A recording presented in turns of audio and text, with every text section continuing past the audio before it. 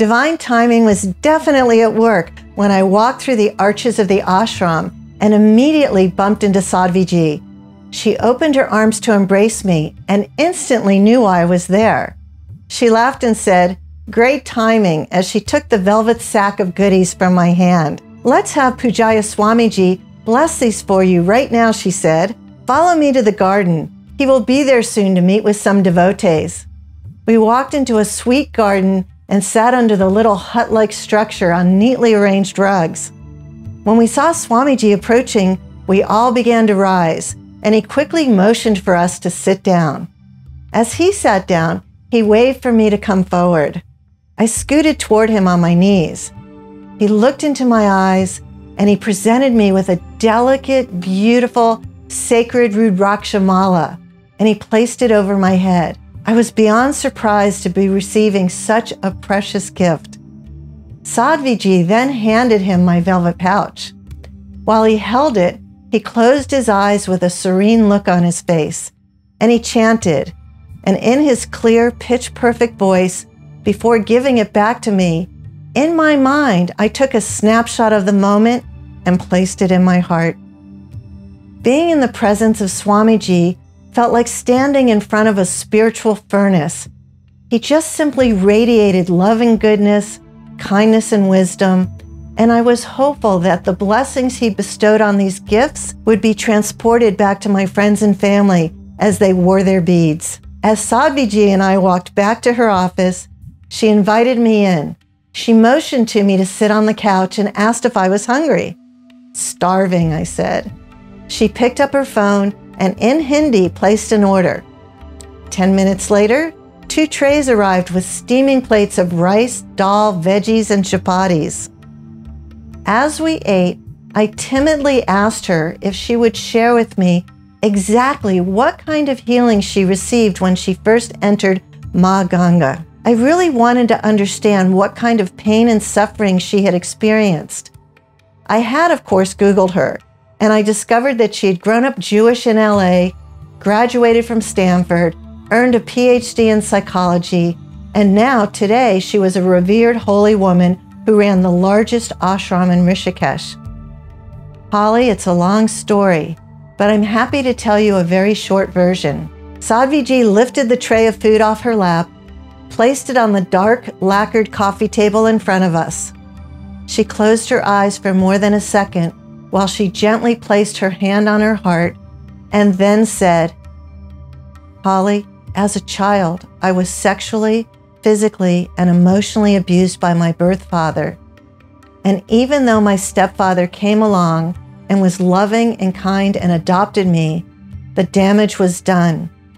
I suffered for many years from eating disorders, addiction, and depression. I was placed in hospitals and treatment centers many times, sometimes for as long as 4 months.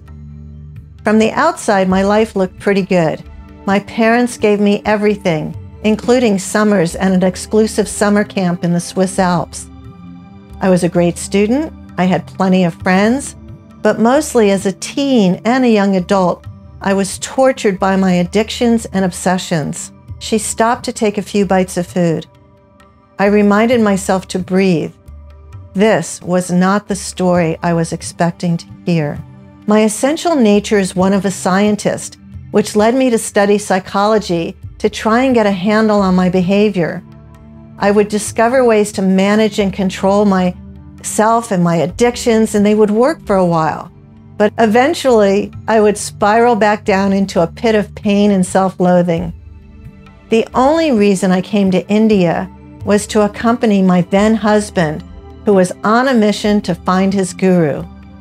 At that time in my life, I had no interest in spirituality. I was not a seeker. And honestly, the only thing about India that intrigued me was the access to interesting vegetarian food.